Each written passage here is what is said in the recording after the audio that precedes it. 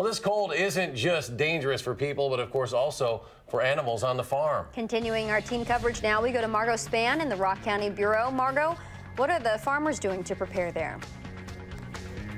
Well, Eric and Michelle, the farmers tell me that we all knew it was coming, but they actually began preparing for winter after the fall harvest.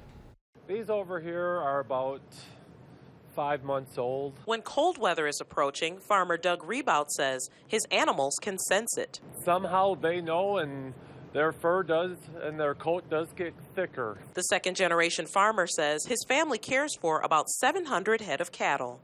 He says preparing that many animals for the winter begins well before the first snowfall. We make the bedding in the fall. After we're done harvesting our crops, we go out, we get the stalks out of the field and put them into big bales. They don't heat their barn, but he estimates it's about 20 degrees warmer than the temperature outside.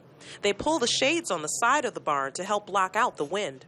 Young calves like these, born on Christmas Day, will be wrapped in blankets. The smaller animals we keep inside to protect them more. The bigger animals, they go outside to eat and drink, but they always have a building to go into. With the price of each animal ranging from a few hundred to more than $1,000, their business could be seriously impacted if the animals aren't kept warm. Rebout says they do everything they can to keep their animals safe from the bitter cold, including extra bedding.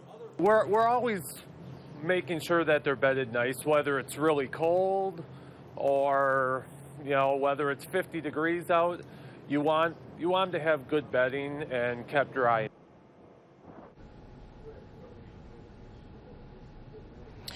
Now, Rebout tells me that the animals eat more in the wintertime, and that actually helps them to have that extra food because they can convert it to energy, and it helps to keep them warm.